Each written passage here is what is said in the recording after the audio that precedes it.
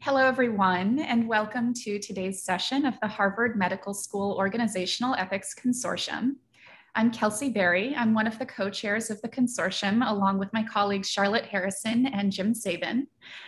Today, I have the honor to be your moderator as we hear from a panel of experts on their work bringing disaster and public health emergency ethics into rapid response ethics consulting for essential industries during COVID-19. So before we get started, a quick note about this series. The Organizational Ethics Consortium, which is now in its 7th year, hosted by Harvard Center for Bioethics, aims to build a learning community of practitioners and scholars around the emerging topic of organizational ethics in health. Our programs this season have examined the ethical role and responsibilities of various health system players, from hospitals to insurers and drug manufacturers, and how these organizations can contribute to a foundation for health and flourishing in their communities, especially when they find themselves caught in the crosshairs of longstanding social injustices and emergent public health crises like COVID-19 has been. So how do organizations chart a course forward? By discerning the values that ought to guide them, making hard choices in the face of conflicting values, and then putting these choices into accountable action. How can they do right and earn trust, both externally from those that they aim to serve, and internally from those they rely upon to function? And what happens when organizations that don't make health or healthcare their primary business are nonetheless called upon to protect the public health in the face of a shared threat? So that brings us to today's program. COVID-19 has pushed us all to confront the fragile underpinnings of society's business as usual, and to see in stark relief the labor that goes into keeping the populace healthy, fed, cared for, and safe. What does industry owe to secure the health of our essential workers? Today, we have the rare opportunity to learn from a newly constituted ethics advisory committee based in the Global Center for Health Security at the University of Nebraska Medical Center, which has generated a rapid response process to field these organizational level ethics questions and others throughout the pandemic. So before we proceed, just a word to the audience about your own participation in the program today. There are 2 main ways to participate. 1, you can submit questions for panelists at any time using the Q&A feature that you'll see at the bottom of your screen.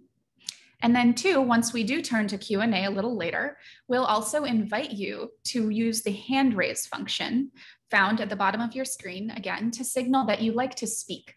And then you'll be called upon to unmute and share your comment or question verbally. We also welcome you to use the chat box at any time for general comments or reflections, or if you have any technical difficulties that need to be addressed. So I have the privilege of introducing our panelists now. We'll start with Abby Lowe. Abby is the Director of Ethics for the Center for Preparedness Education at the University of Nebraska Medical Center, and she's co-director of the National Disaster Medical System Infectious Disease Training Program for the Global Center for Health Security. Ms. Lowe works at the intersection of ethics and health policy within infectious disease outbreaks, and her research focuses on ethics preparedness in bioemergencies. In March of 2020, she convened the Global Center for Health Security Ethics Advisory Committee with experts in disaster and public health emergency ethics, with the intent of providing guidance on emerging issues related to the COVID-19 pandemic. We also welcome today Kelly Deneen. Professor Deneen is the director of the Health Law Program and an assistant professor of law at the Creighton University School of Law. She holds a PhD in healthcare ethics and her JD from St. Louis University. And she also practiced nursing for about a decade, over a decade, in fact, prior to pursuing these degrees. Professor Deneen's research is highly interdisciplinary, and it focuses on the impact of decision-making by policymakers and providers on healthcare quality. Her current work focuses on opioid and drug policy and decision-making for patients with highly stigmatized conditions, including pain, substance use disorders, and serious mental illness. And finally, we're glad to welcome Nat Winia. Dr. Winia is the director of the Center for Bioethics and Humanities at the University of Colorado and professor in its schools of medicine and public health. His career has included developing the American Medical Association's Institute for Ethics and founding the AMA's Center for Patient Safety. Dr. Winia's research focuses on methods to improve the practical management of ethical issues in healthcare and public policy, including understanding and measuring the ethical climate of healthcare organizations and systems, ethics and quality improvement, defining physician professionalism, and inequities in health and healthcare, among other areas. He's a past president of the American Society for Bioethics and Humanities and is current elected fellow of the Hastings Center, where he also serves on the Fellows Council. So we're very honored and thrilled to have the three of you with us today to learn from. So I'll turn it over to Abby to get us started. Thanks, Abby. Thank you for such a kind introduction. I'll go ahead and start sharing my slides.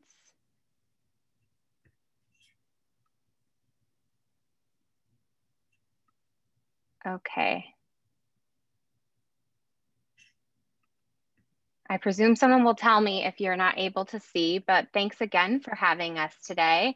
I'm going to go ahead and start by kind of describing the landscape within the Global Center for Health Security, who's the convener of the committee.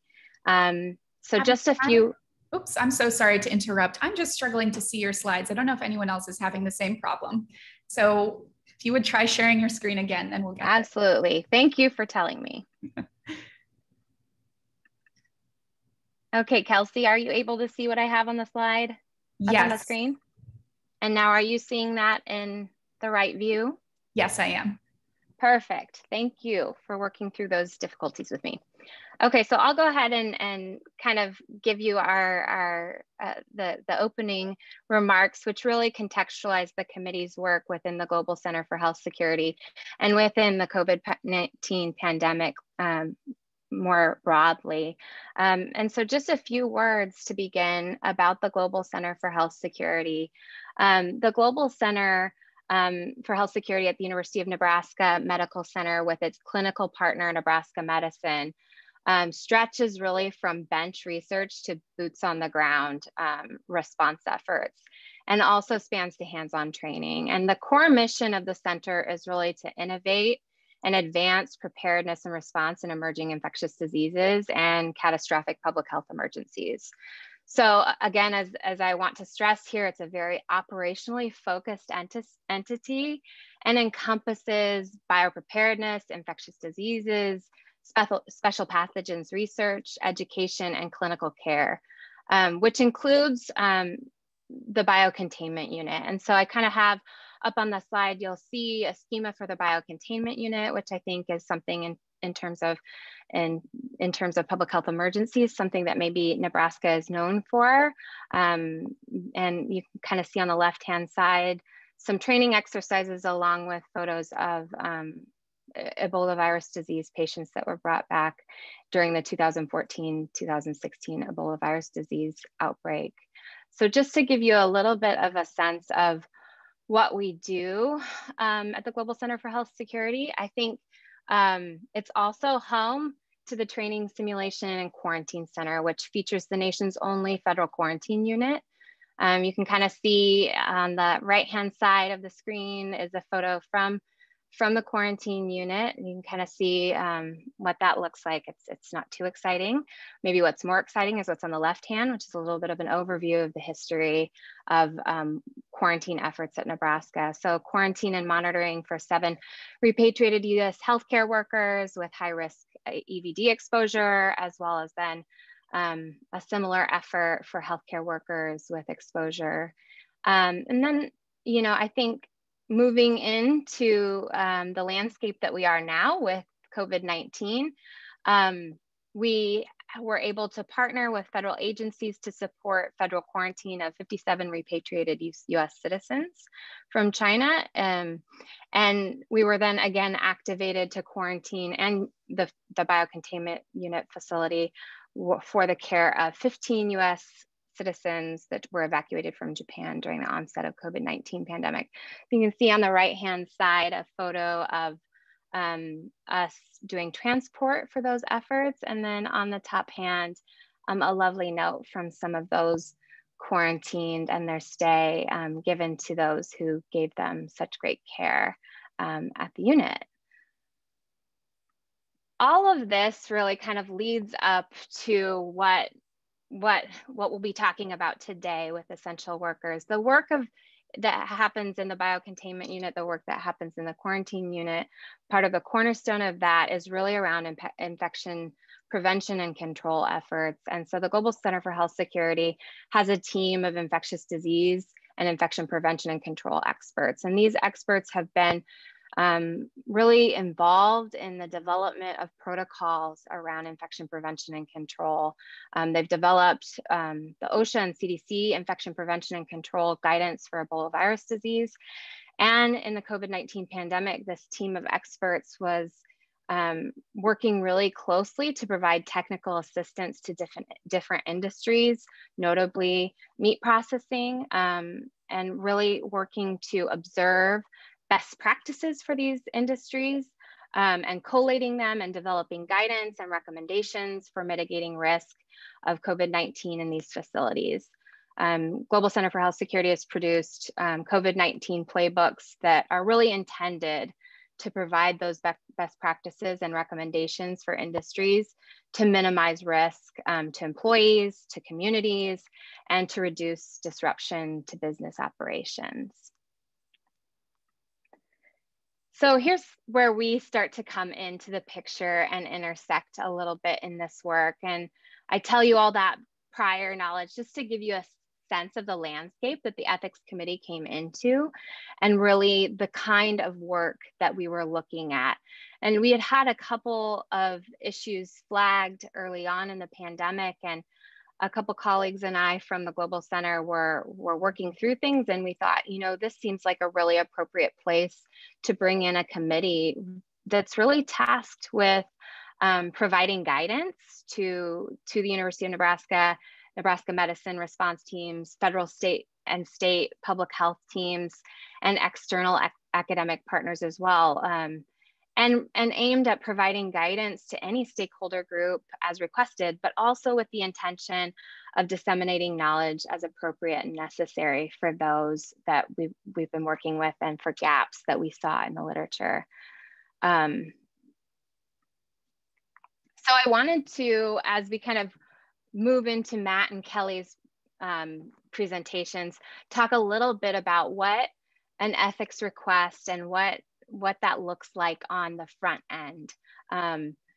Obviously, hopefully I've kind of conveyed that this is a very interdisciplinary space. This is a space that's operationally focused. So what does that look like on the front end? And so I'm using the request for meat processing that came into us. Really, the initial request was just to come on the technical assistance site visits with the team that was going to those site visits to go to the meat processing industries and look and be a part of that work. I think, you know, the team recognized that there were issues of social vulnerability, of power differentials, but didn't necessarily know where we might go with that. So I went along and really worked closely with a colleague from the Center for Reducing Health Disparities, who's an expert in agricultural health and safety, to think about what we need to be looking for when we're thinking about that worker perspective. So I asked questions about policies, sick leave, the resources for isolation and quarantine for workers, worker education, really in concert with that colleague to get a sense of that worker perspective. In April 2020, again, as part of the work that my colleague for the Center for Reducing Health Disparities had set up these virtual sessions, again, with the intention of drawing out the community's perspective, of hearing the worker voices in the middle of this really evolving environment. Obviously, April 2020, it's a really saturated landscape with a lot happening and a lot of emerging issues, evolving science, guidance that's not quite there yet. So really wanting to draw out that worker perspective and bring it into the conversation formally. So at that point, I'm working closely with the committee, and one of the suggestions of Matt was to kind of think about a stakeholder analysis, to think about looking at this landscape through, you know, breaking out the component parts of stakeholders and be able to see where everyone sits within that landscape. We also formed a committee work group to tackle this request specifically, which is something that we've done as a committee. I'm sure Matt will speak a little bit more about that, to tackle the issue specifically and have dedicated people who are committed to taking calls, to working on writing, et cetera. But with that stakeholder analysis, we were really able to get an understanding of the entire ecosystem, or as much as we were able to in the short condensed time frame. Everything from, again, incorporating those worker perspectives, hearing from community organizers about what was going on in the community, thinking about the impact of plants shutting down, the economic impact of plants shutting down, the impact on worker families of plants shutting down and production slowing, having a broader impact to farms and ranchers where they're invested in a certain level of animal production. So it was a very big kind of wily thing at that point. In April 2020, we then had a committee. The committee was briefed by the infection control experts to really get a sense of what they wanted from us and how we could best help and support. And one of the things that started to become a theme was thinking about prioritization of all the different efforts that we could take on. What would be the pillars of infection prevention and control that are supported by the ethics analysis that we would do? And I'm sure Kelly will talk more on that later. And then again, as I had mentioned over the course of the slide, the close collaboration with my colleague from the Center for Reducing Health Disparity. She came and briefed the committee on her work and her research, which she had been able to quickly put together a worker survey and get it out with 600 responses from workers across different states in the Midwest, which was really valuable for our committee to be able to really understand that worker perspective. And with that, I'm going to go ahead and actually, I apologize, I advanced too soon, but we're going to go ahead and launch a poll. I've given you a lot of information, but if you were part of this committee and, you know, we're 2 months or a month into the pandemic and we're working on COVID issues, and you're presented with this request to support an interdisciplinary team with issues related to infection prevention and control for meat processing workers, would you have accepted the consultancy? And yes, or, you know, absolutely yes, or yes, but I need to know a little bit more, probably not, or no. So this is definitely, I'm anxious to hear the results of this, because this was definitely something that we talked about quite a bit as a committee, really trying to understand how we could support this request. And I think, you know, the pandemic has, of course, presented us all with a lot of unprecedented work and unprecedented events. And so we were at the early stages of that and trying to figure out whether or not we would step into this space and support. And I will say, time was an issue here, right? The guidance was needed really immediately. Or as immediately as we could get it. And so there was a bit of that in our deliberations. So I'll go ahead and it looks like the poll's closed. Is everybody able to see the poll at this point? Yes. Yes, awesome. Okay, so it looks like quite a few of you would have said yes.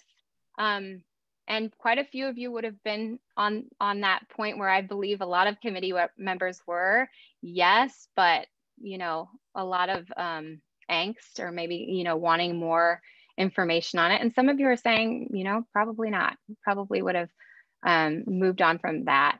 And maybe with that, I'll go ahead and, I'll pass it over to Matt to kind of give some of his thoughts on that as he enters into his part of the presentation.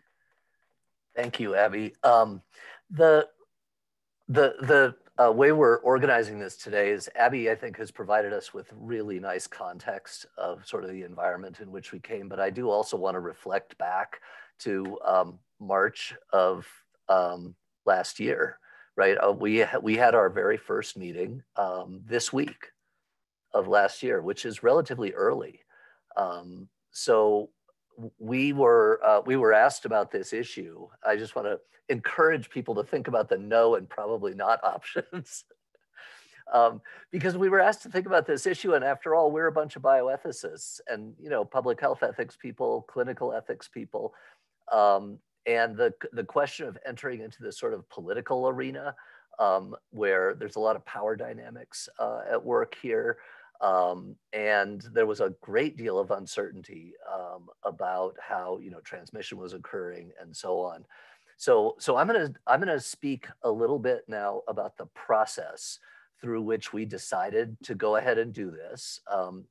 And this really became, in some ways, a paradigm example of the I'm not sure what the right word is. I want to say chaotic, but it wasn't chaotic. It was diffuse. It was diverse. It was a set of requests and topics and work products that was really coming from a variety of different directions and therefore ended up taking a variety of different forms. And so, so my task today is to speak a little bit to how the committee created itself in some ways, or recreated itself after the initial work that Abby and the group had put together. And then Kelly is gonna, Deneen is gonna speak more to the actual content in terms of the meat processing work. I argued that today we ought to spend a little bit of time on process, in part because I'm a huge fan of the Harvard group and the work that you guys have done over the years in developing a really useful process for doing organizational ethics case consultation work. As you all know, there are not that many people who do organizational ethics consultation, and the process that you have developed has been really influential for many people, myself included. So I wanted to spend a minute thinking and talking about the process that we ended up adopting, because it was in part based on what you have put together, and then it was in part an expansion on what you all have done, or a diversification of what you all have done. So you see on the screen here the folks who are currently on the committee. The committee didn't start with exactly this composition. I alluded earlier to the idea that we sort of helped to create ourselves. We started with a group, and then after the first few meetings, we realized that we were missing some expertise and some background that we really wanted to have on the committee, and so we started reaching out to additional folks to bring on as we recognized what the types of requests were that we were going to be seeing. Can you go to the next slide? I think, yeah, so we have sort of, we did spend a little bit of time, and Abby already mentioned how pressed we were for time. Again, remember back what things felt like in March of 2020. So we were very pressed for time, but we did spend explicit time of the committee thinking about what is the expertise that we ought to have around the table. Even as we were starting to receive requests for guidance, and even as we were writing things, we were bringing a few new people on. So we ended up with the committee composition that you see here, and this was essentially created as a spreadsheet. Individual people obviously can tick multiple boxes, but I think if I were setting up an organizational ethics committee, I would do this exercise, and I would do it at least twice. Once before you put the committee together, and again, after a little bit of time and experience in working with the committee and seeing what types of requests you're getting. So that's just an operational thing, But Jim and I have been through this exercise once before with a group that we worked with at the AMA, and having an explicit conversation about who needs to be at the table and who sort of ticks which box ended up being quite valuable. Next slide, please. So this is a busy slide, and I'm not going to speak about everything on it. I just wanted to point out, I want to use this slide to make a couple points. Number one, we ended up getting requests for guidance from a really broad array of individuals, and it ended up sort of expanding even more over time. So we had state leaders, we had people from the university that we kind of expected. But then we had union people. Then we had people from the community. Then we had advocacy groups. So I'll have another slide about this in just a second. But just to emphasize the diversity of the people coming to our committee with questions and things that they just wanted to talk through. And I think anyone who does ethics consultation will not be shocked by this. But one of the tasks of any ethics consultation service is to help the people who are experiencing some kind of ethical distress formulate their distress into a meaningful question that you can actually deliberate around. And so we ended up spending some time on that. And we realized, and maybe this is unique to the pandemic and the speed with which things were happening, sometimes people had a question we were not going to be able to answer right away. Sometimes people needed at least some interim guidance, even before we could get the full committee together for deliberative time. And sometimes we would end up with a question that individuals on the committee were really engaged with and really wanted to dig in deeper. And so not only did we have a diverse array of requesters, of people coming to us, and some diversity in what they were asking us for, we also ended up with a tremendous diversity in the products that came out at the other end. And some of that was driven directly by what the request looked like and what the person was asking for. And some of that was driven by the work of the committee itself, and I'll just say the passion of the people on the committee for the work that we ended up doing. So the reality is we ended up with, academic publications, which no requester had asked us, would you please write a peer-reviewed article about this? But we had a very engaged committee and ended up producing peer-reviewed publications, as well as, for example, things like a worker training program component that was around helping workers to see the ethical dilemmas that their bosses, that the management team was facing in trying to develop policies in the context of the pandemic environment. So, so those are the points I wanted to make here. Can I go to the next slide, please? This is again the process of the meat processing consultation, which we're using as kind of the paradigm example here. As you saw on the prior slide, there have been requests around a number of other topics. But if you look just at the meat processing request, it pretty quickly diversified into the rapid feedback to the site visit team, and then a formal consultation report, which was, I'm trying to remember now, Abby, 20 or so pages. It was a substantive report. And then that ended up leading to a set of collaborative projects with the National Institutes for Environmental and Health Sciences, which included, as an example, the pedagogical product that I mentioned a moment ago, this training program for meat processing workers around the ethics of decision-making in their work environment and what their rights and responsibilities are, and why sometimes those are constrained and so on. So you can see how one question from an initial requester would, for a couple different reasons, either new requesters jump on board because they see what we've done and they come in with another question or another request, or because people on our committee saw the value and really wanted to expand in one domain or another.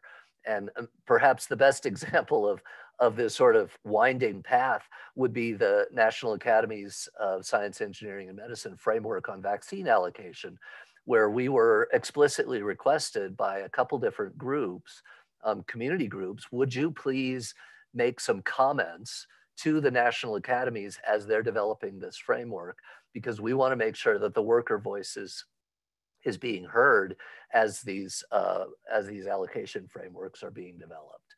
So that was not the intent of the original requester, but it was a spin-off, and it ended up with our committee making recommendations to yet someone else's committee.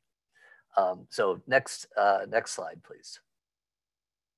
So this is just to summarize a wide array of requesters and a wide array of products. Many of those products driven by the form with which the request took, but some of them being spin-offs that were generated out of the passion and engagement of the committee members themselves, or people who saw the committee's work and then came to us to say, would you also work with us on this related product? Next slide. These are some of the manuscripts that are either published or in review, and you'll see that the top one is about meat processing workers, but there are a couple of other examples that we could have given. We're focusing today on the meat processing work. Next slide. I think this might be the slide where I turn things over. So this is the cover of our consultation report on meat processing. And with this, I will take you away from process and hand you over to content and the expertise of Kelly Deneen. All right, I am, just as I'm beginning to share my screen here. And again, like Abby, please let me know if it's not showing up for you. Can you see that, Abby? Yep, okay, great. Okay. So I'm gonna take over and talk about more of the substance of the report we put together initially. Before I do that. Kelly, sorry to interrupt. We're seeing your presenter view, which may be fine. But we're seeing your notes in the next slide. Oh, okay, let's see. Let me try this again.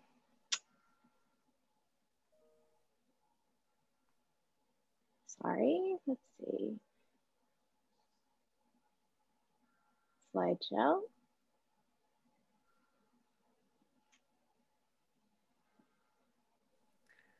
Still seeing it?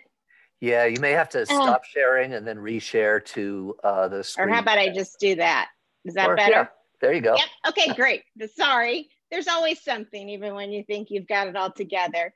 So before I get into this much more, I just wanted to say, of course, thank you so much to the consortium for inviting us. Thank you to Christine Mitchell for suggesting us, and to Kelsey, Jim, and Charlotte for putting in so much effort to help us craft exactly how we wanted to approach this for you all today, and to Ashley for keeping everything working despite my best efforts sometimes. Okay, so I want to talk about the context we were dealing with, because for most of us, honestly, on the committee, with a few notable exceptions, we didn't know much about meat processing. And so I'm going to assume, for the sake of argument, that many of you don't either. So I want to give you a little background on the context in which we were trying to make some recommendations. Okay, so first, the meat industry. This is a multi-billion-dollar industry. Like lots of other corporations in the last decade to two, it has consolidated around the hands of a fewer number, very powerful industry leaders. It is also a major part of state and local economies in some states like Nebraska, right? And it's a critical part of the food supply chain. You know, at the time we got the request, there were a number of news stories about as a result of some of the outbreaks and the decreased number of workers, and a few plants had been shut down across the country, that was leaving farmers as part of the supply chain making very difficult decisions about euthanizing whole heads of cattle and other animals because the supply chain couldn't keep up. We also know then in April that then President Trump signed an executive order declaring meat a critical and strategic material under the Defense Production Act. And that was broadly interpreted as a mandate to keep the plants open no matter what. So we knew that shutdowns were not going to be part of the possible options as they would typically be, right, in this kind of situation. And then a word about the workforce. So the people who work in the plants are from groups that have already suffered from, decades to centuries of structural and institutional discrimination. Up to 2/3 of the workers in Nebraska are immigrants or refugees. And in some cases, they may even make up, in some cases, those without a legal authority to work in the United States may make up the majority of the workers in any given plant, okay? So we know that the workers are in groups of people that already have terrible health inequities, poor access to care for a lot of reasons, including fear of immigration enforcement. We also know that most of the workers have personal financial and food insecurity, meaning they don't have some of the options that people in more professional fields, such as nurses and doctors have about avoiding work, all right? They also don't have the benefits like paid sick leave or paid time off in order to do that. And then there's the nature of the work. We know that the meat processing work is grueling physical labor with a lot of injuries pre-pandemic, right? We also know that this work takes place in large warehouses, in highly congregate settings. It's very difficult to social distance. The folks that work on the lines, the assembly lines, are shoulder to shoulder. The temperatures are cool, and the ventilation systems, we have come to find out, all make transmission easier. Okay, the workplace culture is very hierarchical. There is and authoritarian in some ways. The line supervisors is sort of middle management in the way that we might think about it. In some places, and of course it varies, right? But in some places, it's been reported that it's typical that they're sort of a ruler unto themselves. And pre-pandemic, right, production has been sort of prioritized over most other things. And so people get, folks in those supervisory positions especially get reimbursed sometimes for how well their production levels, the extent of their production levels each day.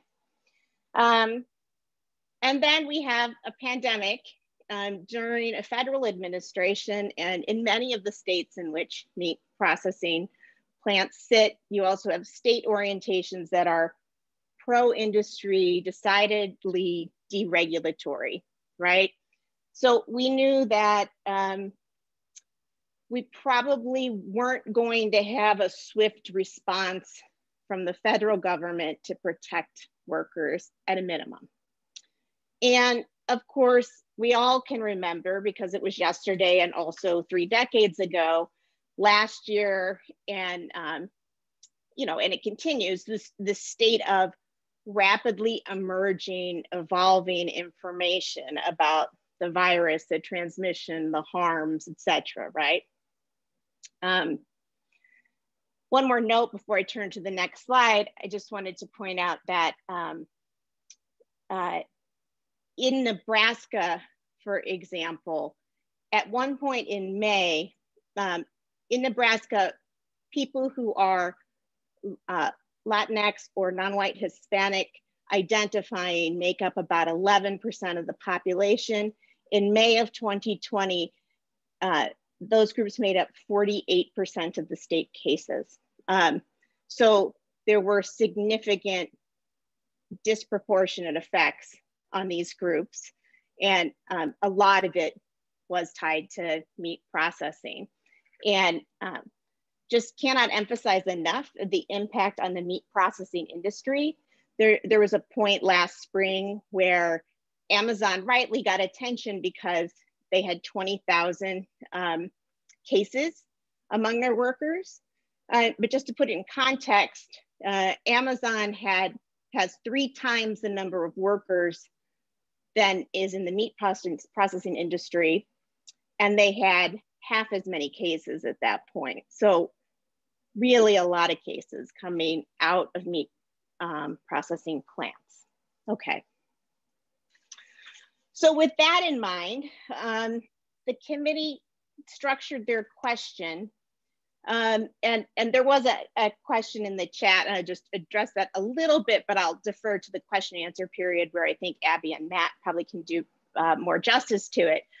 But yes, very often we get contacted and the ethics committee has to sort of work through and then with the requester, what is the question, right? And I know this is familiar across healthcare as well, right? So this was the question we then came up with. So what strategies and interventions can most effectively and ethically reduce the risk, okay? And then we looked at what values are we going to highlight that ground these recommendations? And we looked at and relied heavily actually on the American Public Health Association's Code of Ethics. But we looked at, of course, health and safety, which includes effectiveness, of course, and health justice and equity in particular. Knowing the relative disadvantage many of these workers were at, made it very important that we attended to that in a way that was fair. And we chose the word fair pretty deliberately, knowing that fairness can be interpreted in a lot of ways, of course, but we also wanted to resonate with our audience, right? So talking about social justice may not have had the same impact, let's say, than talking about basic fairness to people. And then we looked at community values. And I think in a lot of ways, although we didn't make it explicit, right? I think we all thought about these values being relational, right? But we looked specifically at community values of interdependence, solidarity, and mutual respect, right? And grounded a lot in reciprocity, which could span sort of the community values, right? And justice. So that's why I put it in the middle. So the idea that these workers are sacrificing a lot and they're taking on risk, right? And they're doing it to keep things moving, to keep meat production going, to keep those federal, state, and local economies going. And they're owed something in return. They're owed basic protections and measures that are within the capability of these industry leaders to minimize their harms and promote, care and treatment as much as possible. In this, I just wanted to show you, and I'll put up the web page at the end for the center, but we've done a number. I'm totally taking credit. I had nothing to do with the infographics. They're beautiful. Abby and her group did them, but did some infographics to break things down into 1 or 2 pages for folks. So this is an example of one of them for the meat processing industry. And so we took the values that were guiding our recommendations and then put them into what we call our 3 pillars of ethical infection prevention and control measures in the meat processing facilities. So the first pillar is on-site prevention. Of course, to reduce harms to these workers and to reciprocate for their sacrifices, the minimum necessary really is for these facilities to implement the administrative and engineering controls that have been recommended in the guidance from the CDC and OSHA. And that includes providing adequate PPE. And adequate in this context means adequate for the work these workers are doing, right? So if they need more than 1 mask a day, that's what's owed to them. There's also an issue with something called line speeds, and that's literally the speed of the assembly line the meat goes by on. And there had been some actions, some regulatory actions in the last decade or less that had allowed the industry to speed those lines up, which can be associated with injury. It also means the workers have to be closer together to catch everything they need and to perform their task as the meat goes through on the line. But given the need to social distance and put in those administrative and engineering controls, we recommended that they needed to reduce those line speeds.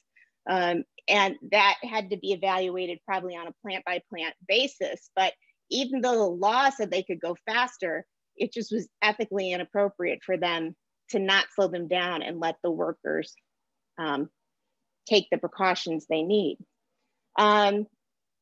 We also know that, and I don't, oh, sorry, I went forward too soon. But we also know that there are a multitude of languages and dialects spoken in the plants.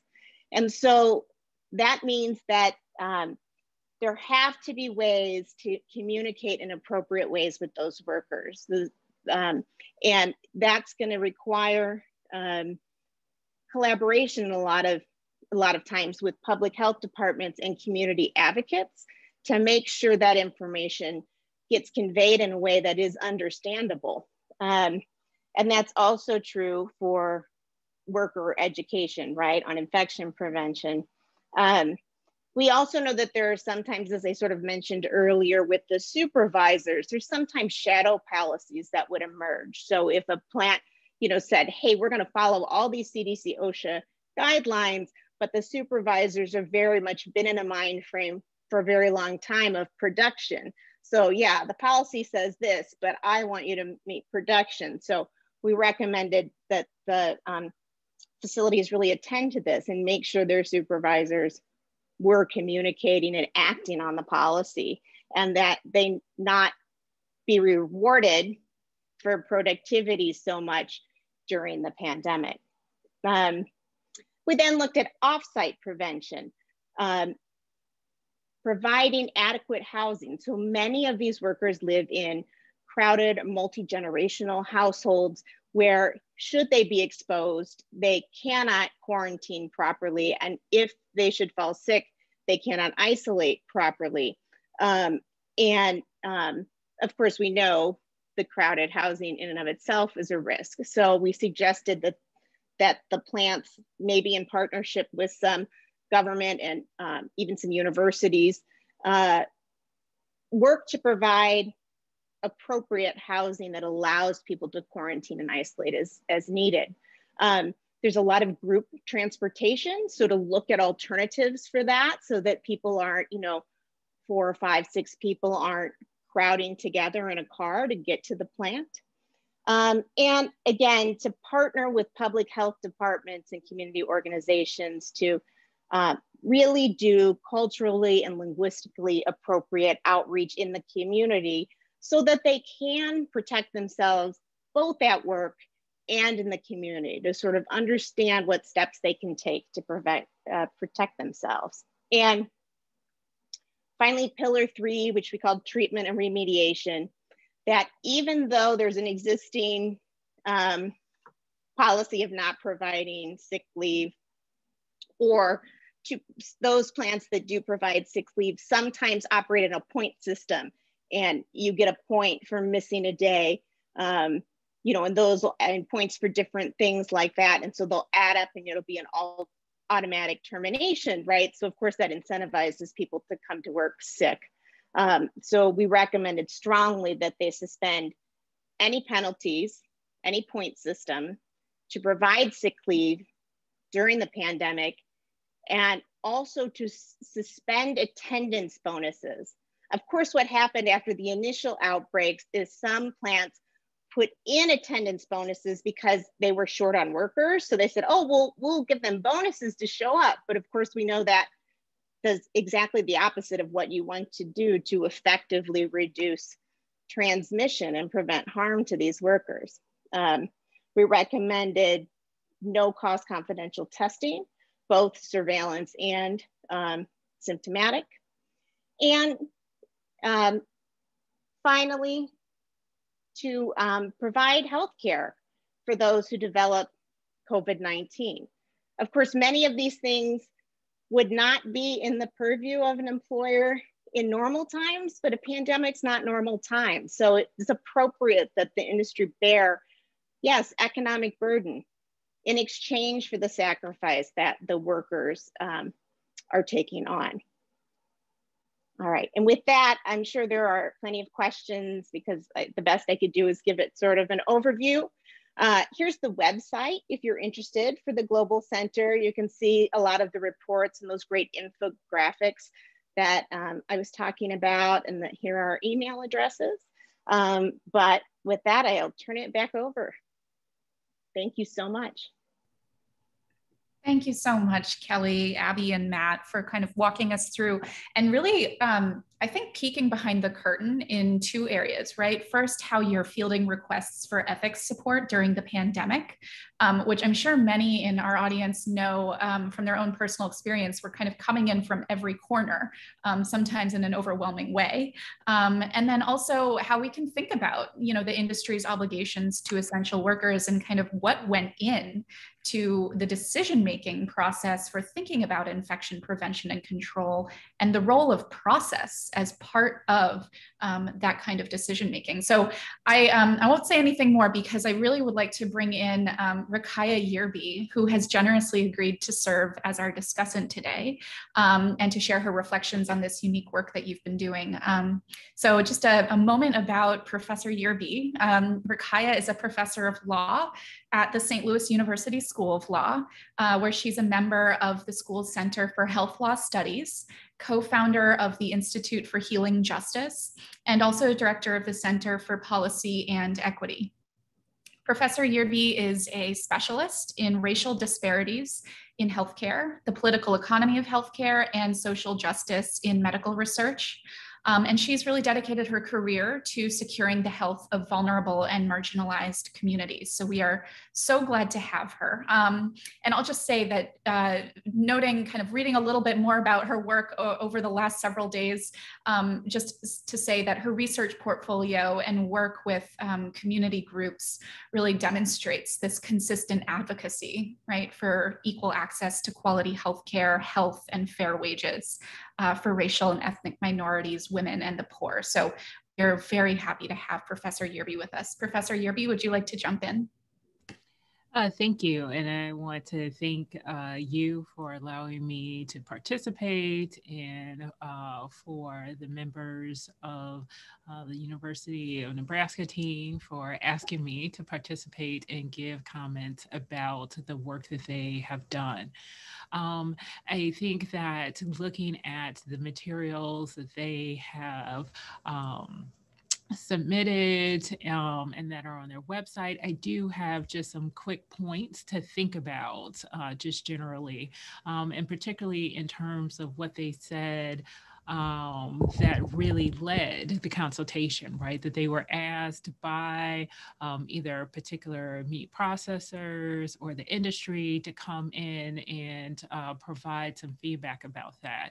And so two of the things that I think about that we should add to the discourse is that if these industry groups, companies are asking for help, then they need to really be the focus of the response. And what do I mean? And so you've talked a lot about the things that they could do, right? On-site prevention, off-site prevention, but it's talked about in a very different way of really focusing on and part workers, right? And so changing the language and the focus to talk about organizational responsibility, even including that language in the consultation, because that's who asked for the consultation, right? That's who is actually implementing it.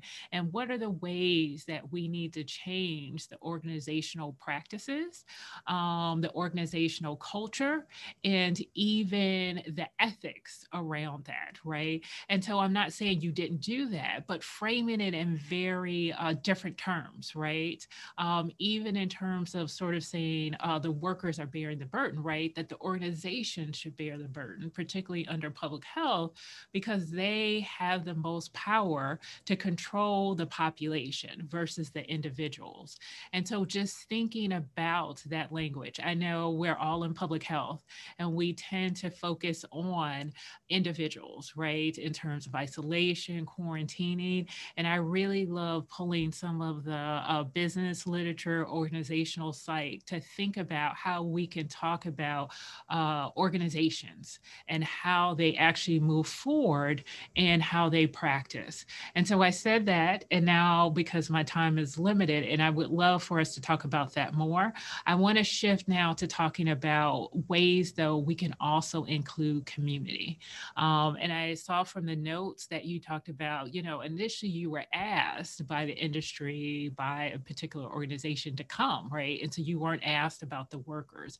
But I think it's so key to talk about the ways that they need to be empowered to be able to assist in limiting the spread of the disease, right? And that really does kind of feed back into the organizational structure that at this point, when you have workers who are being infected, those are the voices that you want to listen to as an organization to say, okay, we tried this, it's not working. And so we as an organization are going to empower you and give you a space to be able to say those things, to be able to listen to you and to let you lead changes in what we're trying to do as an organization. And I haven't seen that, right?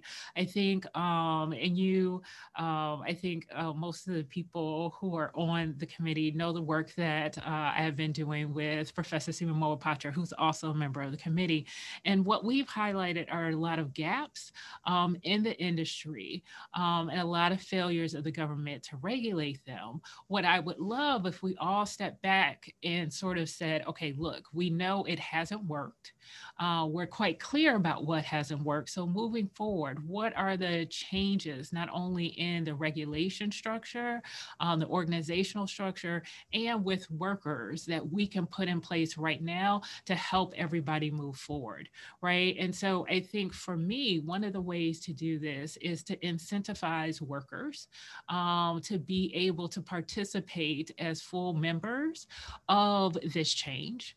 And so, you know, in LA County, the Board of Supervisors created employee safety councils that just was within the county. I would love if the same thing happened within the meat processing industry, that they actually formed councils of employees that could talk about the things that are happening.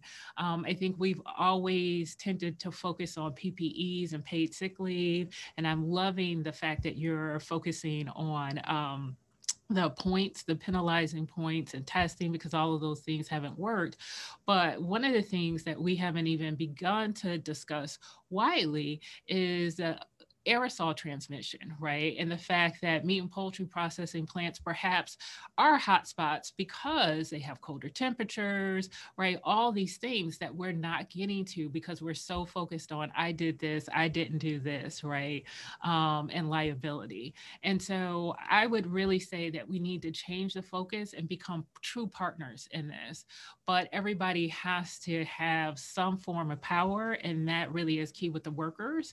And we need to change the organizational structure, really, of understanding that we are in this together. And so the ways that we get out of it is by working together. The last thing I'll just highlight, and then I think, no, 2 points that I want to highlight. I noticed that you put in there about incentivizing companies to comply. And so I think we don't need to, in the sense of they've made lots of money, right? But what I say that we need to do is to talk about how that money can be best used for the safety of the workers and to continue best business practices. Lots of companies, after the executive order, you can see doubling of profits, increasing of share prices. And so why not use that as a way to fund the things that you need to do? I know some companies, their shareholders are starting to sue around some of these issues. And so even the shareholders recognize that the profit should be used to lead to better outcomes for all of us. And so I want to sort of play upon that and think about the ways that we can use the profit as a way to better support workers and better support the communities, right? Because as you mentioned, it is not just the workers, it's a part of the community. And if you support and build those communities, then that just helps your business. And I don't think we're getting that across. And then finally, I really would want more discussion about how it's had a disproportionate impact on immigrants, people of color, women, and those who usually don't have power.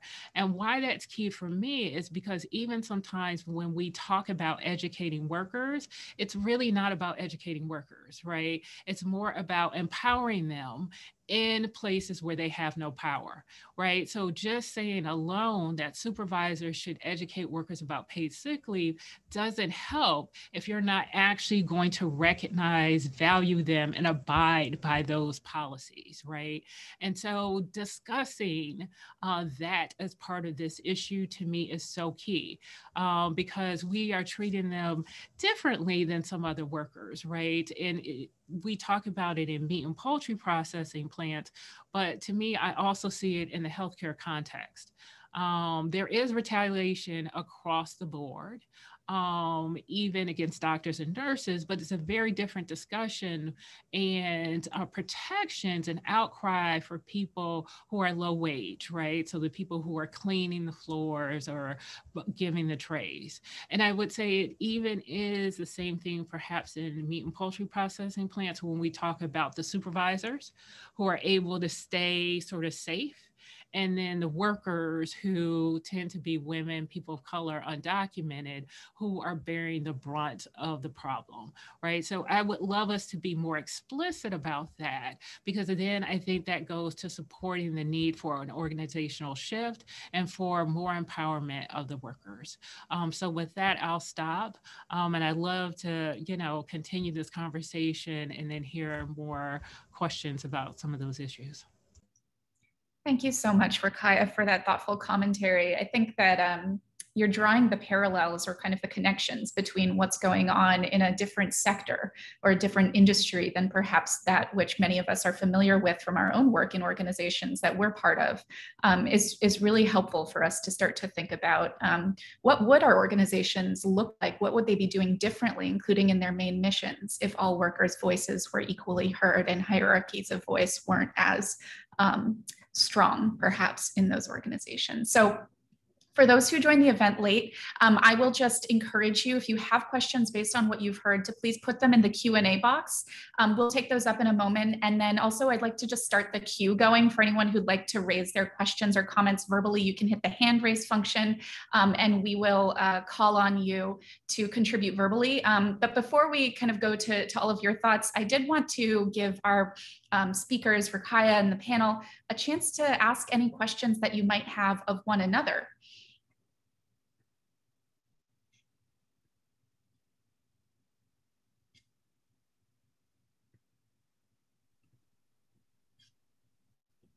I'll ask Abby a question. And I was just going to say, I'll ask Rakaya a question. Go ahead, Matt. I just want to make sure I remember correctly. My recollection is that the request at the meat processing came from the UNM team that was doing site visits. So it actually was neither the workers nor the meat processing management who was asking us for any advice at all. And this was one of the things we had to negotiate pretty early on. Is it wasn't the people we wanted to give advice to were not asking for our advice, right? And they certainly weren't asking for us to give them advice on their morality. So we had to figure out how to frame this in a way that it could be heard and assimilated and used.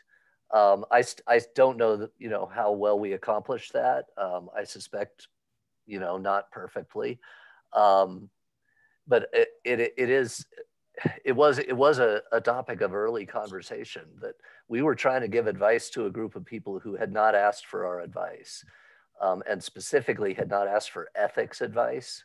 They had asked for public health advice on how to prevent transmission in their site, and we wanted to help them see that worker health on site was related to community health off-site, and that care for patients who became sick, even though they didn't normally provide health benefits, was useful to them at this moment. Maybe they would never provide health benefits and they, disagree with employer provided health, whatever. Caring for people who are sick with COVID was in their self-interest. So we did end up sort of framing things with an explicit thought to how do we appeal to the values that matter to the audience we're trying to speak to. But by the way, I'll just make a pitch. I heard an amazing episode of Hidden Brain the other day called Radically Normal, about social revolutions, and it explores this question, because I think ethicists deal with this question a lot. To what extent should we say exactly what's on our mind, be very blunt and honest about the language we're using, and to what extent should we shape what we're talking about so that it's more assimilable, so that it's more hearable? And does that harm our moral integrity, our own personal integrity, if we're compromising the language we use so that we think it's easier for the other person, for the audience to hear? And I'll let you all go listen to the Hidden Brain. It's a wonderful podcast. But this episode, it was just earlier this month. It was about how LGBTQ activists essentially won the country over, and the different strategies that were used and what their relative effects were.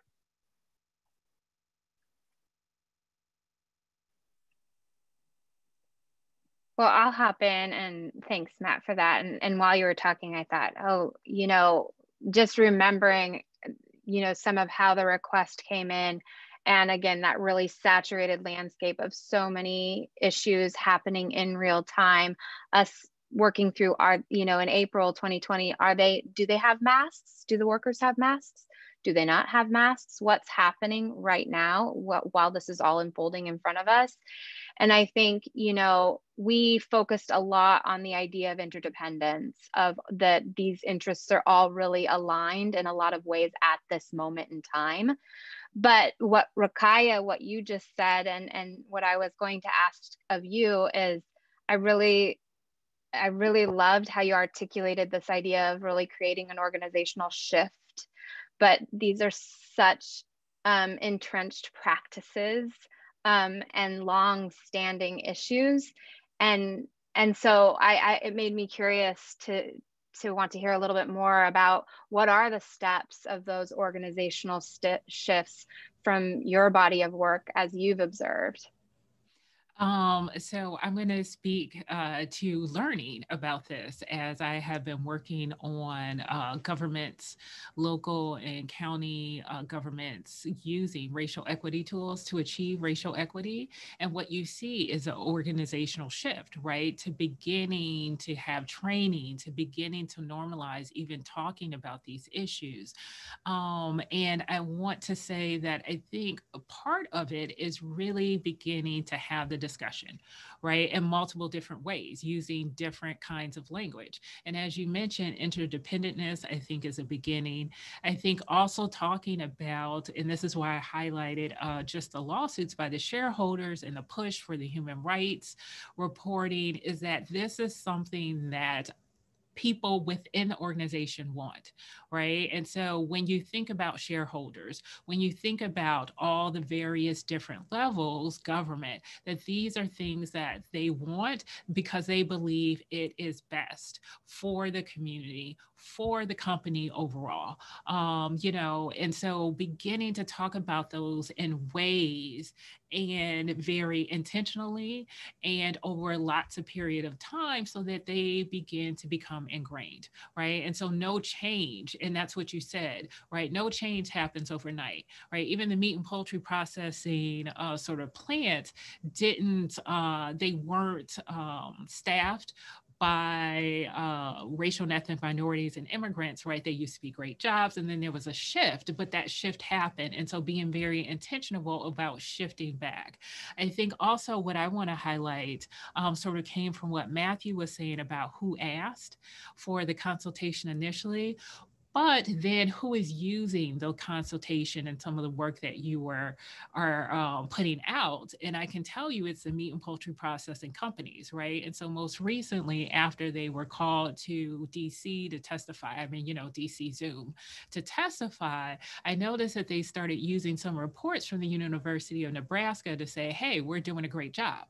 Right. And so if they're going to say from the reports, we're doing a good job, then it has to be about, but what are you doing? Right. So you're going to use our reports, which you didn't ask for, to show that you're doing a good job. But we're saying that you need to actually do this. And this is what you haven't done. Right. But and then the last part about it, I would say, is that I don't know if it's just this industry, but it's for me in organizations that just saying you did this, you met the standard is not enough. Right. And so always trying to be at the forefront of innovation and improvement is key. And so I think that is a part of the issue too, of saying, no, okay, you might have done it this way for a number of years, but guess what?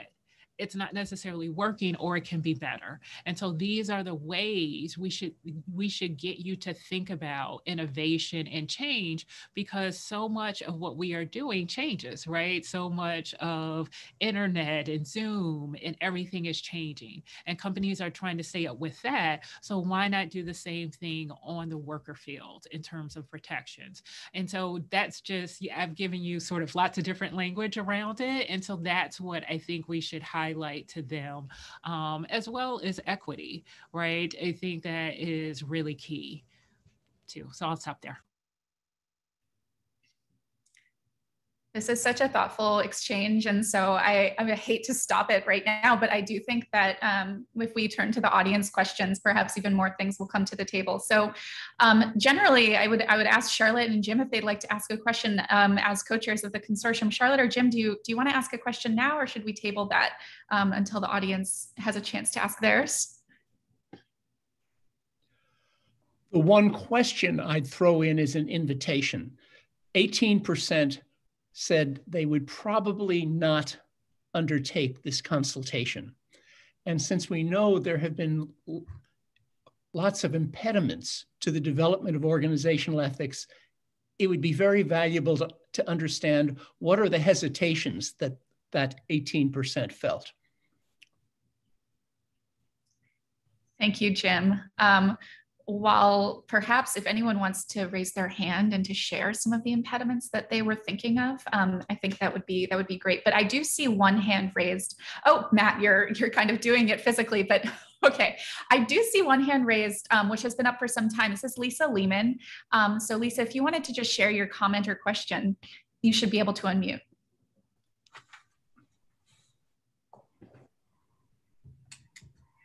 Oops, did we lose Lisa? Sorry, just can you hear me now? Okay, Yes. great. It just took a while to unmute there. First of all, just thank you for such a wonderful presentation on such an important issue, and just it's fantastic to see the depth, the sensitivity, the breadth in which you address these issues. I wanted to build on Matt's comments. And in particular, this question, I think that as ethics consultants, as ethicists, we want to have an impact, right? We want our thinking and our approach to actually make a difference in terms of what people do. And many of the suggestions, as was pointed out, were not typical for what employers might expect. And maybe the employer wasn't the person who even requested the consult here. So I'm wondering if you can speak to a little bit, I'd just love to learn more about what actually happened in practice. How were the recommendations received? And in retrospect, given that the responsivity or lack of responsivity potentially to the recommendations, would you have approached it differently in terms of either the content or the language in which you shared it, or the reasoning to try and persuade people to act more ethically in the ways that you were suggesting?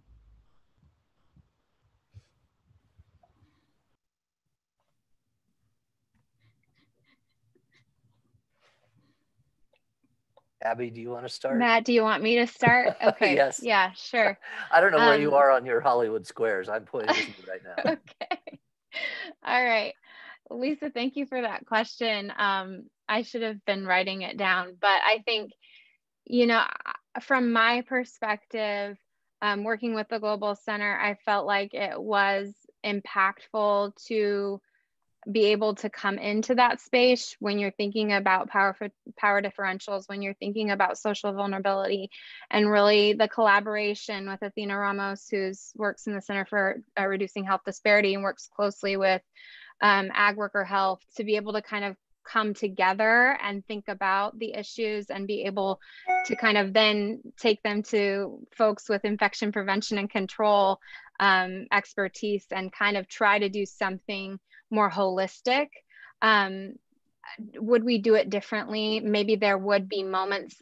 These were in moments where I think people really were listening and trying to figure it out. They were trying to figure out how to handle this. And you also have to remember that meat processing plants at that moment in time were really experiencing massive production loss as a result of infection rates and hotspots in facilities and fear. So I don't know if that answers your question, but maybe it gave Matt enough time to come up with an eloquent answer, as he usually does. So no, I think that I do want to bring us back to March and April of last year when plants were shut down. So it was to some extent an opportunity. It was a moment when the impact of failure to do the right thing with regard to public health was hurting. And so it's not the case that everyone did everything we asked.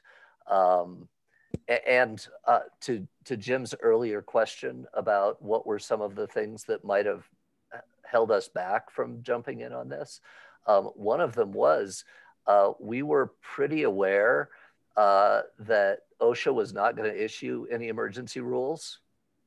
So anything we did would have to be couched in a way that it would be usable by the audience that hadn't asked for our advice. And that might mean that they would use our report as cover for whatever it is that they chose to do or not do, and say, hey, we're being ethical.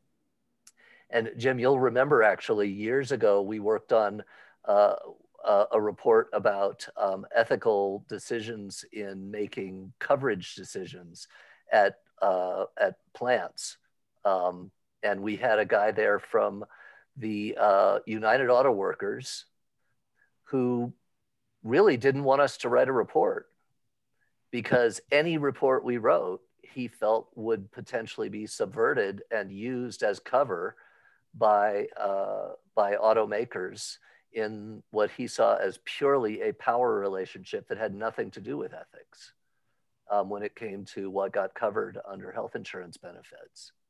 And I think that same dynamic to some extent played out here, where you could make an argument that anything you say that puts this into an ethical frame is liable to be used subsequently by, and I think Rukai just mentioned that it may actually have happened that way, that they may have pulled pieces of this report and said, look, we're doing this and this, that makes us ethical. I actually didn't see that, but I'd be very curious if that's recorded anywhere, because certainly they did not do everything that we said would be advisable. But we also didn't say, you must do these 10 things or you're unethical, right? Because we were trying to appeal to values that were shared and that we thought might drive them to what we saw as both better behavior, more ethically justifiable, and also from a public health standpoint, in the midst of a pandemic, really self-interested behavior. And one of the things that has happened with the pandemic, of course, as we've seen in multiple domains, things that many of us have long thought are in the long-term self-interest of various actors are now also in their short-term self-interest, because this is playing out so fast that things that normally, if you want to make the argument that that everyone ought to have health insurance, you can't get a better circumstance than a pandemic where everyone who doesn't get care poses an immediate threat to everyone around them. So we had this moment where we thought we might be able to move the needle and help folks to see the value of providing better coverage, providing better sick leave, of not using line speed waivers, right? There were a variety of the point system, all of those things. I think many people felt like those were bad ideas to begin with. They were harmful to workers. They were harmful to the work environment. They caused death and illness at the baseline. But suddenly the pandemic just, shone a spotlight on it. Yeah, and I would just add a couple things. I mean, agree 100%. We always run the risk, whether it's ethics recommendations or, law, that gets transformed, like minimal compliance suddenly becomes the ethical thing to do, right? And this is a widespread problem. So I think we were aware of that. The other thing is, though, I think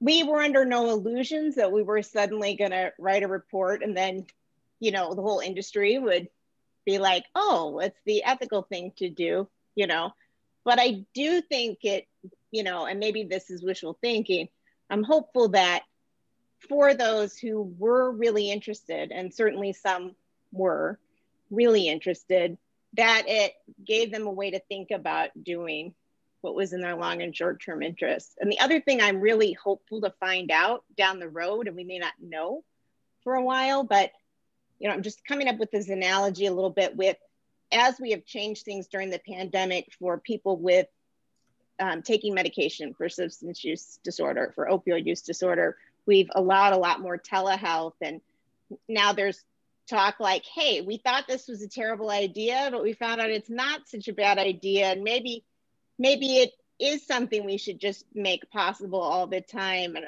like along the lines of what Matt said, I'm really hoping that maybe they found out like it's not impossible to operate without a point system. It's not impossible to provide sick time and still keep production at an acceptable level. And hey, maybe our employees a little bit happier and feel a little bit better about work, and maybe production's going up.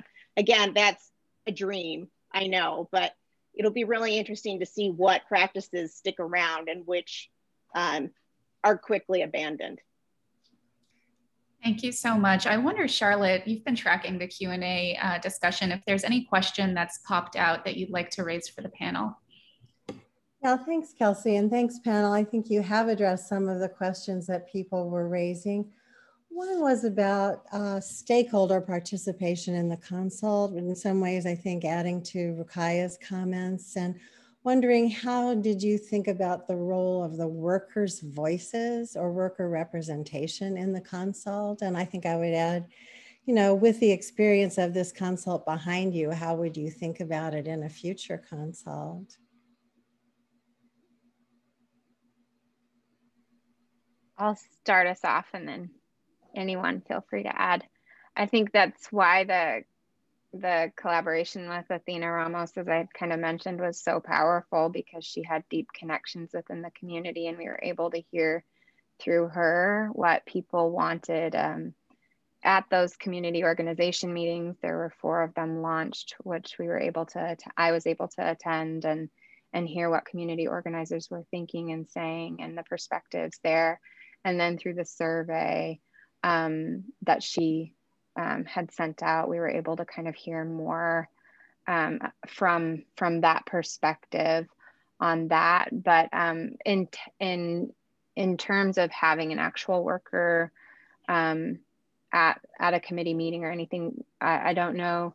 You know, there's a lot of trust that has to be built, and it's why it's so important to work with community organizers, and so important to be able to kind of have those seats at the table. And so that's what we did to really kind of try to hear at that moment in time, again, what they were thinking and the perspectives that they had in mind. I think that's really helpful. And the person asking the question was comparing to what might be done within an institution in an organizational ethics consult. And what you're highlighting is when you're scaling up to a whole industry crossing several states, and you're trying to get the kinds of input that you need, what are some different devices that made sense in the context you were working in? So yeah. Oh, do you want to add? I'll just make one quick addition, because you had also mentioned, Charlotte, what would we maybe do differently? I think if I were going back and, you know, rewriting the report, I probably would have put in some illustrative quotes from that had been heard, you know, from workers.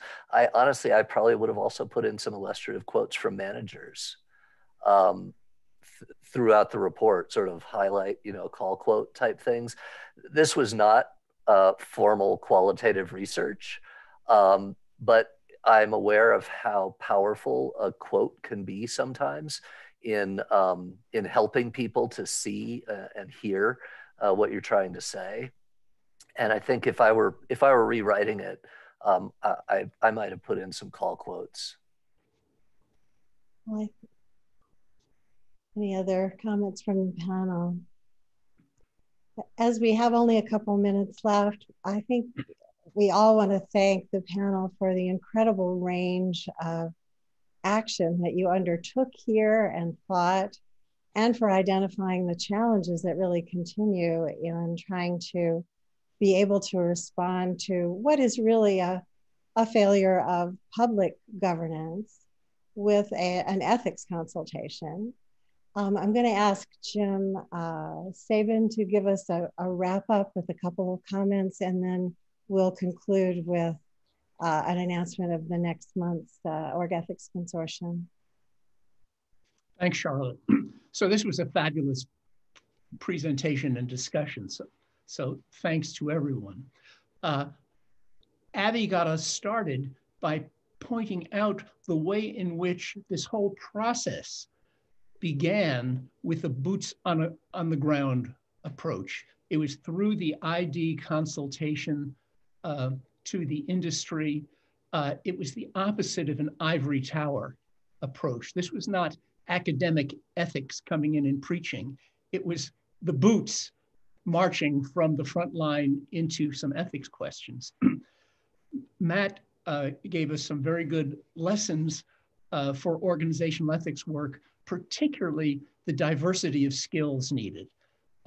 It's a broader range of skills that OE calls for compared to clinical ethics.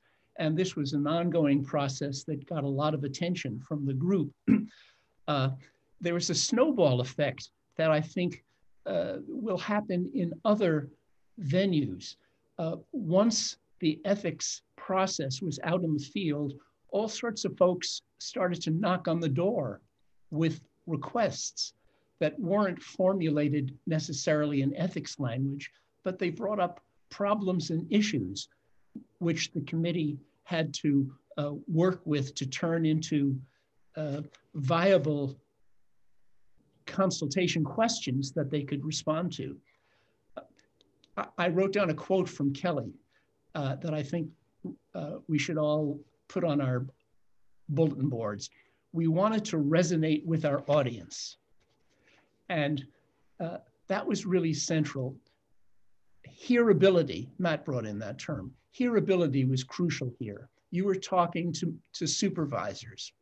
You were talking to workers. You were talking to government people. And they all hear, they have slightly different languages. And the hearability process, if this is going to be useful at all, is crucial to pay attention to.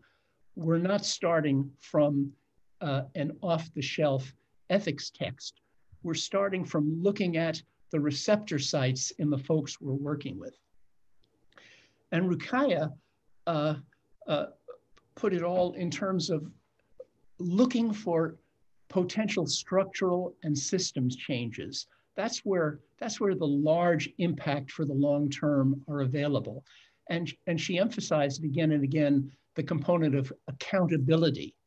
We're not just speaking words to the wind, we're speaking to systems that have public responsibilities, and articulating those accountabilities is key.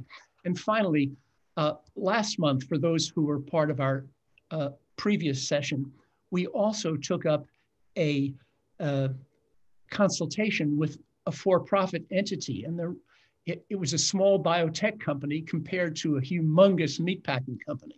So it really spans the range. And then 10 or 15% in a survey said they would have hesitated to participate. And it was the same fig leaf concern that our ethics consultation could inadvertently, in terms of our own intentions, be used to put the wolf into sheep's clothing and to claim virtue where virtue is not what was being demonstrated. So thanks for a fabulous opportunity to look into the process of consultation in the most complex imaginable environment. Hats off to what you've done. And further thanks. And just a tip off for the April session. In the April consortium, we're going to shift our focus from public health to precision medicine. Although we will be continuing to look at ethics-related approaches when important values issues are not being addressed by law or regulation, sometimes appropriately, and in other ways, perhaps not so. In the area of precision medicine, when novel therapies are being created in our healthcare institutions, what sorts of oversight can be effective at the organizational level for both the science and the ethics of innovation? So the date will be a month from now, 5 weeks from now, April 23rd, 12:30 Eastern, and we hope to see people there. Thank you again for joining us, panel and audience, and for all your engagement with this crucial public issue. Thank you.